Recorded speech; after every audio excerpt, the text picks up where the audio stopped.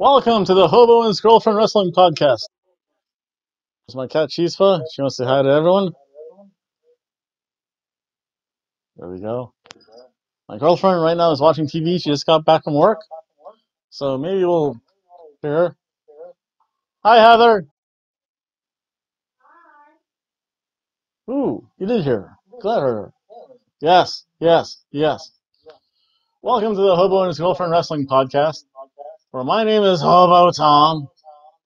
And my girlfriend's in the background. She just got back from work. She's kind of having dinner. I already ate. I had my hobo meal, shoe leather, and squirrel or something. But again, welcome in. Please like and subscribe. Also, feel free to send an email at hoboandgirlfriend@gmail.com. And today I'm going to talk about Raw and Smackdown. It's really a unique dichotomy. One show is really good, one show is really bad. Or one show's eh. But let's start off with Monday Night Raw. Let's go in order. So again, you have an opening with Elias. It's good, but it's getting kind of old. Because all he does is run the crowd down. And I know his shtick now, and it's good though. Again, this leads to Seth Rollins comes down. The whole schmoz ensues. Elias beats up Seth. Jinder comes down, beats up Seth with Elias. And then Roman Reigns comes down and beats up Jinder. And then, holla, holla, player. Kurt Angle comes in. Says we're going to have a tag team match. The Shield of Seth Rollins and Roman Reigns versus Jinder Mahal and Elias. And it was an okay match. There was nothing special involved. And I don't know, I might be being a little bit rough. But honestly,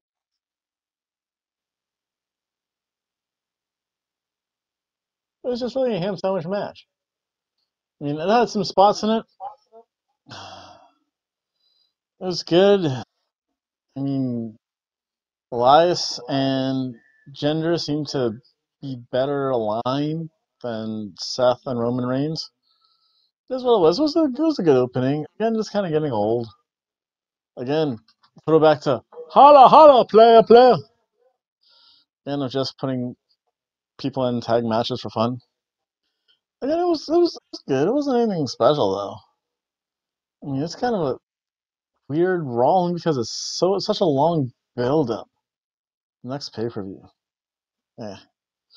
Then we had probably the more entertaining parts of the night. You have Curtis Hawkins comes in against James Harden the Jobber, and it was a good introduction. James Harden, uh, um, uh, Hawkins said he's not going to go 0-200. He's going to go 1-99, 1-199. Brings in the Jobber, James Harden again, being in Atlanta, and said, "You're going against me, and if I win, tacos for everyone. Tacos." But again, kind of weird things happen. The match itself was actually pretty good. The match was actually fairly good. It was a cheeseburger rating. And this was mainly because it was just good interaction. The Jobber won. Not from just his own quality, but the fact that Baron Corbin interfered. And that was kind of like constable of Raw on Kurt Angle. Weird. I mean, Baron Con, I guess, is now his thing. And whatever. Only because Stephanie McMahon couldn't be there. So if it looks like I'm doing funny things because I'm back at work. Or they'll say you're fired. Get back to work, Hobo Tom. Again, doing a couple things. But again, it was a good match. It was fun. The Jobber won. And it continues the whole storyline. Now he's on 200. This means one day Curtis Hawkins is going to get the roll-up victory on Baron Corbin. Smile to my face. There you have. The next match is Nia Jax versus Natalya with Ronda on commentary. Again, a kind of good match. It's a really weird Raw. Natalie gets some some weird freak sniper shot injury, hurts her hamstring, pulls a hammy running the ropes, which is, I guess, believable. It was a kind of good match. Just kind of power and versus technical abilities. It was okay, and then the end was weird because then Nia Jax pinned Natalia and like seemed to be concerned about her. Like Ronda Rousey came down. The match itself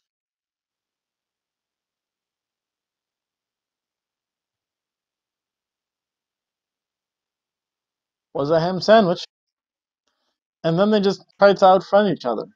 Oh, I'm more of her friend. I don't know, silly stuff. Ronda's good. Ronda's getting good. She has to get a little bit better talking wise on the mic. Has to seem more natural, Maybe not natural, but it just has to be smoother. And I'm sure that's going to come with experience. I mean, she has all the athletic ability in the galaxy of 7 galaxies, but again, it's a talking part that gets you over. Just ask one of my favorite wrestlers. Ooh, yeah! The cream always rises to the top. I like the Macho Man. Yeah. Again, best promos ever. Watch those on YouTube. And this led to probably the most entertaining match of the night of Bobby Roode versus Strowman. Bobby Roode starts off with an interview in the back. Says, you know what? I have to pull a trick out of this robe if I'm going to have a chance against Braun Strowman. And it was a really good match. Again, when you have these clash of styles, you have the tactician on one hand, the brute power guy on the other. And it's great to see the way they interact, especially Bobby Roode.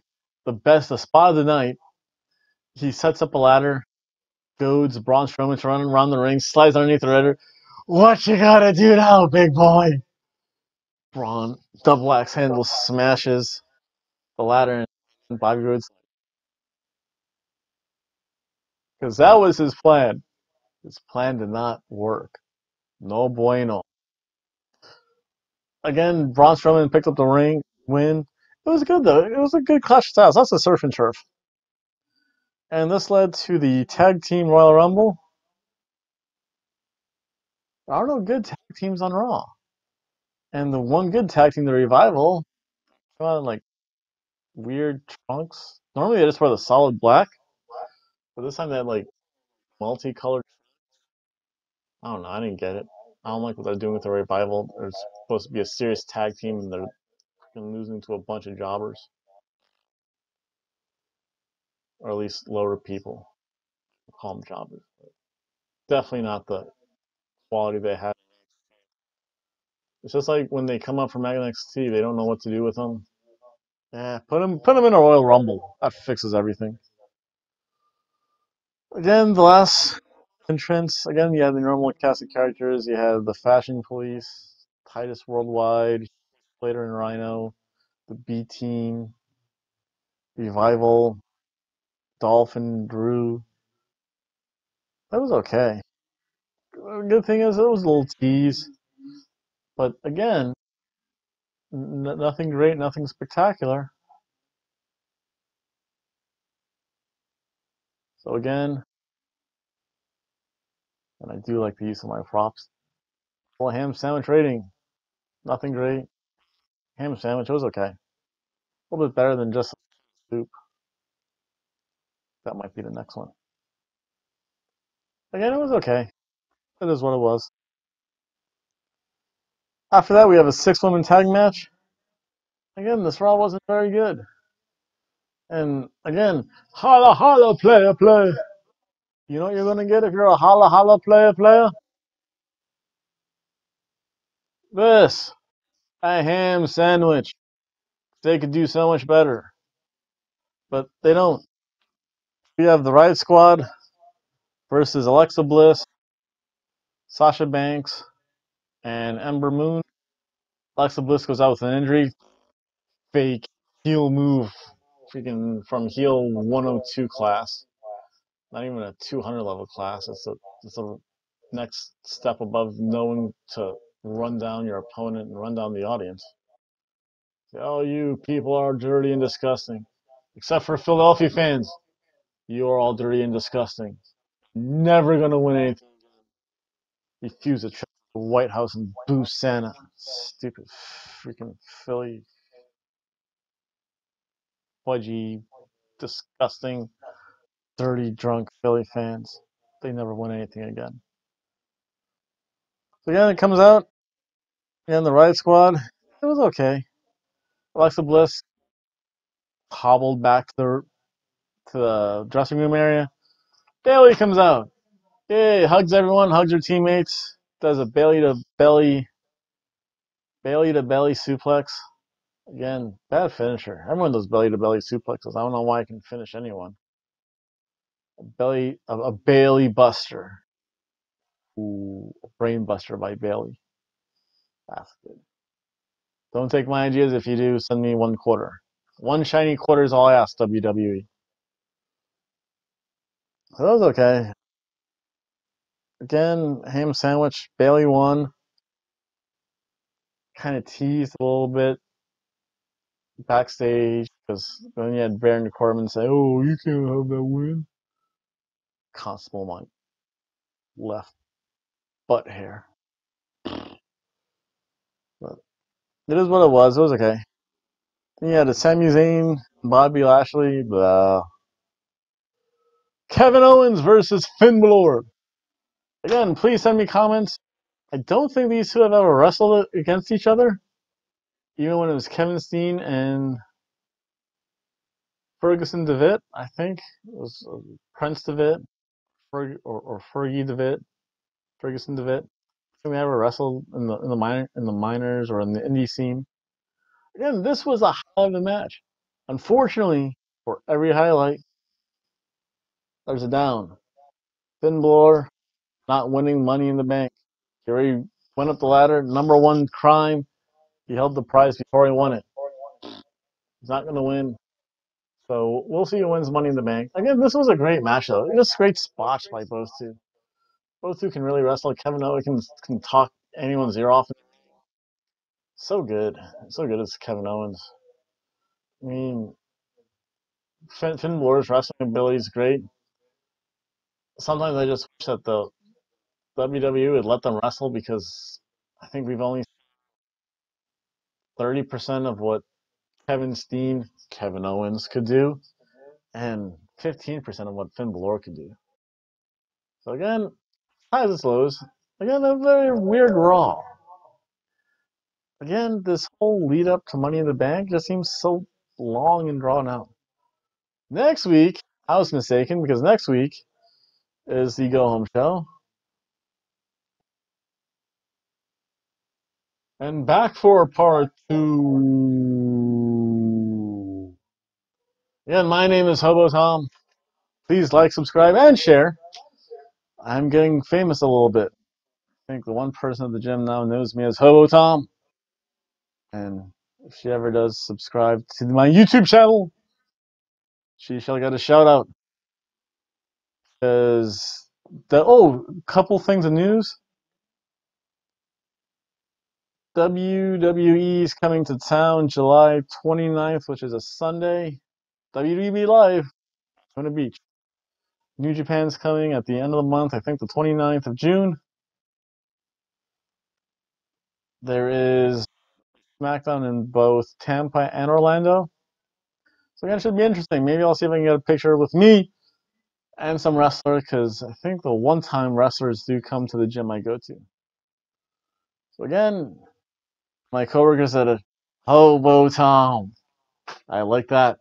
Getting famous. Gonna be internet famous as Hobo Tom in Daytona Beach. Yes. But let's get on to the real thing again. Please like, share, subscribe. Also, feel free to leave a comment and send an email. Again, Nostrin, thank you very much for sending your emails. To address your email, because it is the second part of the show, unfortunately, I will not be going to the Mayan Classic. That's in Full Sail. And it's August 8th and 9th, I think. I probably have to work there. They just like to break people. They've instituted kind of new work policies where you can't take too many days off. The boss yells at you. And it's more than the finger wag. It's more than the finger shame. We're like, you're fired! Get out of here, you hobo! So again, I can't take too many days off from my other job, which can ask my girlfriend. But it is what it is. You have to make money. It's just not enough collecting aluminum cans off the street. Well, I would like to thank President Donald Trump for raising the price of aluminum. I like that. And of course, having more domestic aluminum, more imported aluminum. Again, I know a little bit about economics. Again, feel free what you want to say about presidents. Not bad. But this show is not about presidents or politics. This is about wrestling. For I am Hobo Tom. My girlfriend. Hi, Heather. Again, just came back from her real job.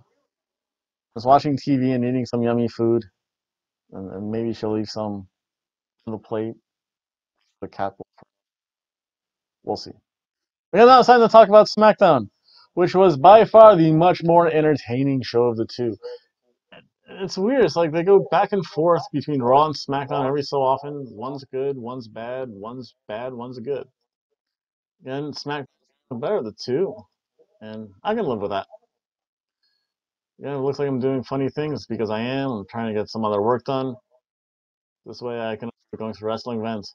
So then, please like and subscribe. Hopefully one day we'll be monetized and we'll be able to receive super chats. That way I can do this more consistently. And again, it's always fun. My job will be talking about pro wrestling. Yeah. One day you'll get inside the Hobo Productions studios of how these videos are actually made. I do need some strobe lights for that maniacal laughter, though. But again, let's talk about SmackDown. For some reason, it seemed like a really small stadium. And again, I just can't believe there's one more SmackDown. I guess I got used to 2 pay-per-views a month. It is what it was. I think they were at some minor league hockey arena, though. It was in Corpus Christi, Texas. I know there's minor league hockey all over the place, or if it was a convention center. It just seems small, though. The ramps didn't seem as steep. And just really minor. Wait a second. Why is that ramp flat? Even at the Amway where I go, at least it looks like a true ramp. Here, not. Again, might be a little different venue. I have to change things up every so often. So again, Carmella comes out. Again, gets whatted, which is good. Also, they start saying Asuka's going to kill you. Asuka. There was a. I have to enjoy signs people make because they're just entertaining. One sign actually said, "Bong strong." Oh, what you looking for, sweetie?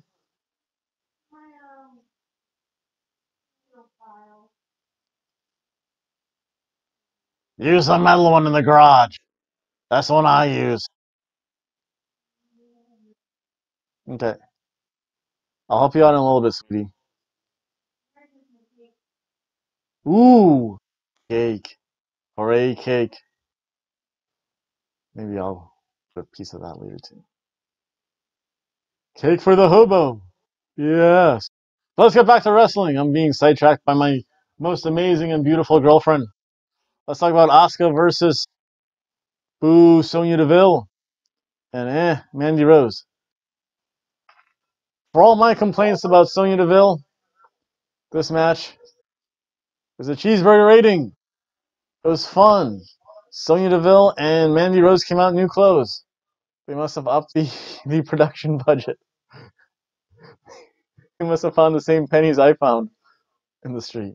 Again, it's always nice to have fresh new outfits. Sonya Deville did take my advice. She changed her tights. Looks a lot better in them. Yeah, and this match had really good pacing, really good back and forth, good teasing of stuff. It was fun. Also, because of the signs, happy birthday, Johnny. Happy birthday. Carmella was just being a distraction. I think she got up on the announce table and started to moonwalk on the announce table. Kind of fun. Mandy Rose teased a butterfly pile driver. Ooh, pile driver. Besides the hobo choke, the hobo breaker. The pile driver's third go-to wrestling move. Yes. The hobo breaker and the hobo choke and then the pile driver. That's my signature. My finisher's the hobo choke. Choke you out, bite your nose off, pee on your back. So who's the hobo in charge? Asuka again. She takes perfect bumps.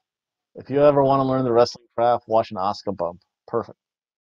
Asuka, of course, won. Pretty good. Next, we have a backstage segment with Miz and the New Day. The New Day are a riot. They are a bunch of big anime geeks.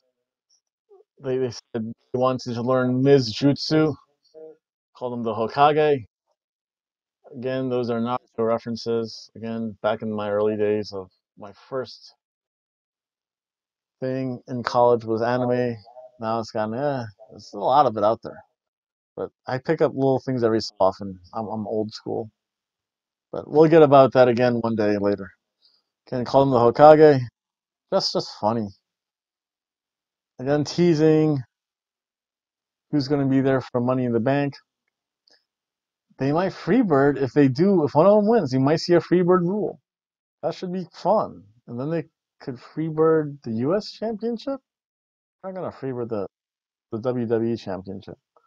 But again, he said pick a name in a hat. Of course, Miz being the ever trusted heels, closes his eyes, headband over his eyes. They switch hats. And good. Instead of picking a name out of a hat, he sticks his hand in pancake batter. Again, it was fun. Then you had, again, a shocking match. A tease to, again, Money in the Bank. You had Harper and Carl Anderson in a match. And I guess probably next week it'll be Luke Gallows and I forget his name now. Sheephead guy. That's terrible. Fired from my job. Oh wait, this isn't a job. No one's paying me yet. This was a cheeseburger match too. And probably the only reason because Carl Anderson actually won. Won with a roll up. I thought this was going to be a squash match. The only reason it's nothing more is because they should come out with AJ Styles for the Bullet Club. Bullet Club is too sweet. Yeah, it was kind of fun for a reverse squash match. Rowan, Harper and Rowan. So Rowan versus Gallows next week. Yeah, good shock. Heaven knows they've jobbed up Anderson enough. Give them a win, even though I don't think they're gonna win. From there, Naomi has new ring attire, and this is probably just because she's with her husband Jimmy Uso. It looks good though. I do like and appreciate when they change things up. It makes it different, makes it feel fresh. This of course led to the mixed tag team match of Jimmy Uso and Naomi versus Aiden English and Lana's number one. Lana is the best. Or Lana is the best. Lana number one. I don't know. It was Lana Day. And it was fun. And it's a mixed tag match in the WWE kind of watered down version. And because it's a watered down version, check this out, folks. It gets a ham sandwich rating. But it was fun though. It had some good spots. I'm eating English. There kind of eats the pin. Kind of knew that was going to happen. They weren't going to have Lana lose.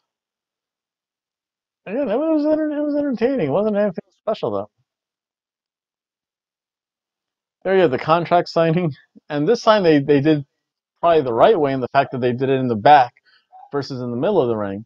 So you knew no tables were going to get broken. They had, I think, Dean Malenko and someone else kind of be security so that they ensured that nothing bad happened. And it was just kind of fun. That's what it was. Shinsuke Nakamura, AJ Styles, great chemistry together. That was pretty fun.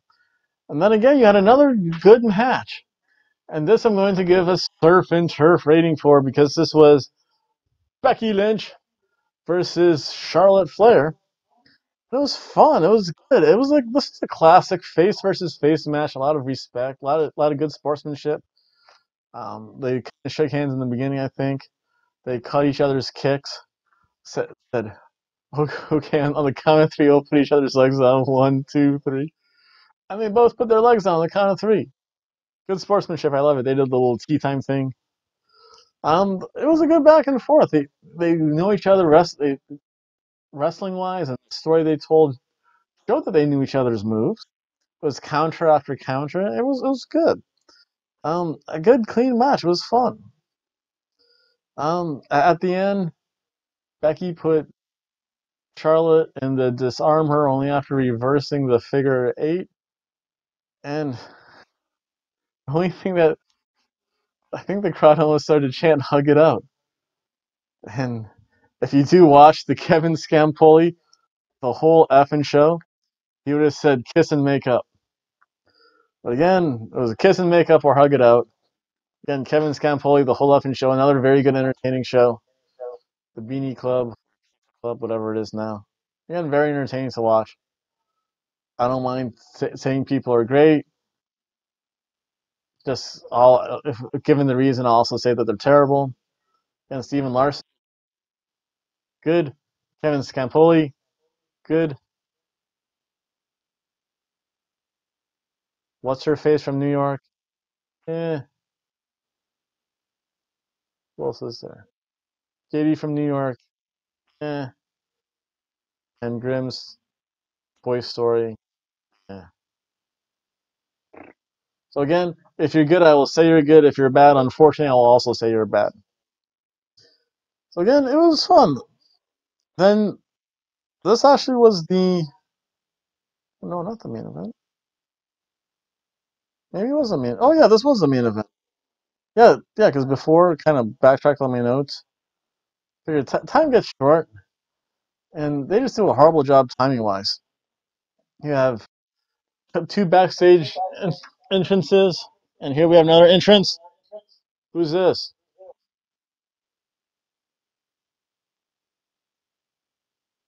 Say hi. There you go. Again, a little backstage thing. But again, there were two backstage things. Interview with Sin Cara. Selena Vegas.